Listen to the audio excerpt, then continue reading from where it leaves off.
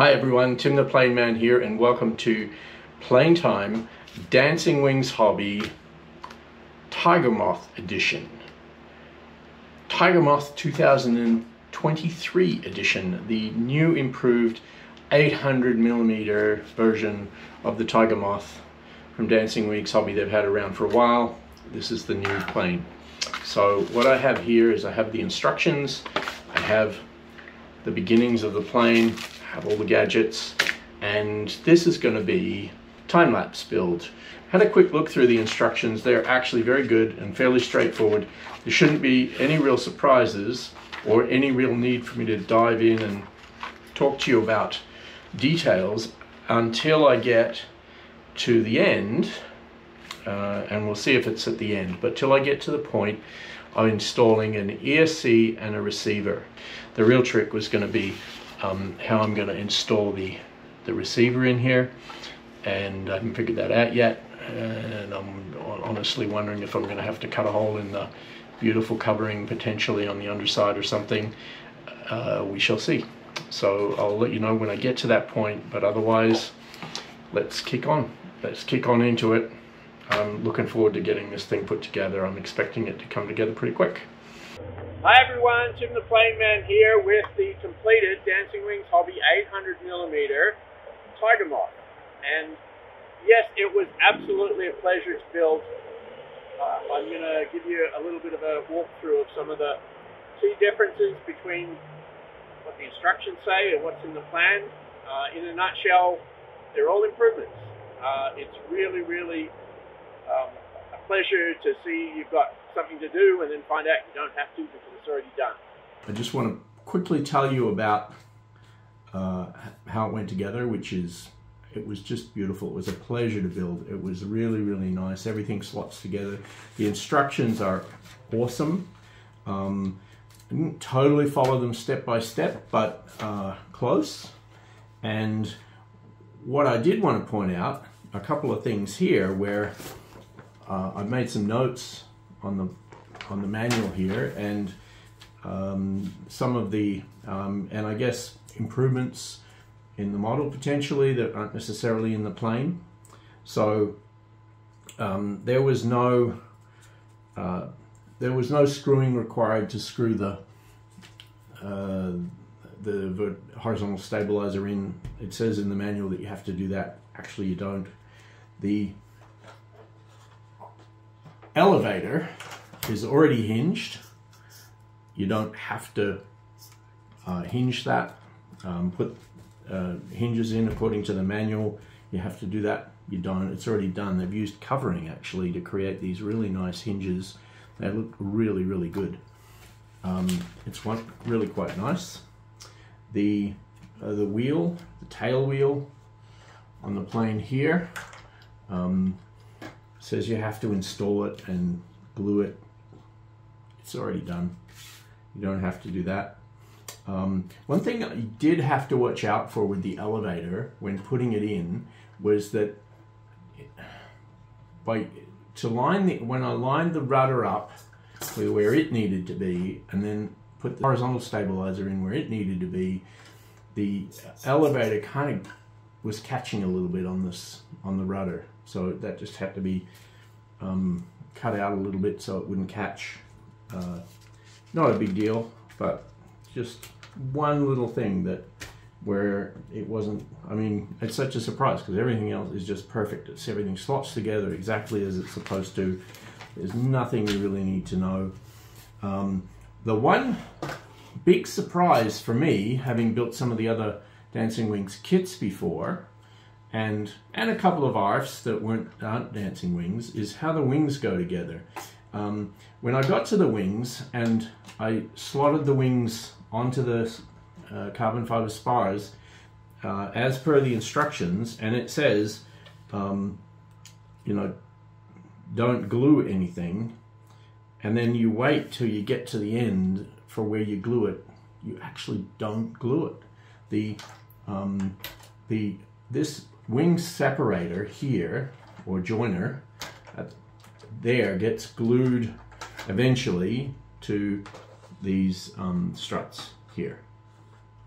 But The wings themselves, both top and bottom, are just fitted and clip on, and then the rigging, which is a little bit awkward to put in, but really not too bad. That rigging is what effectively holds the wings from popping off. So there's no glue. And it worried me because I was thinking about I had a bit of a hard, one of the things I did have a hard time was threading the servo wires through the wing and into the main fuselage.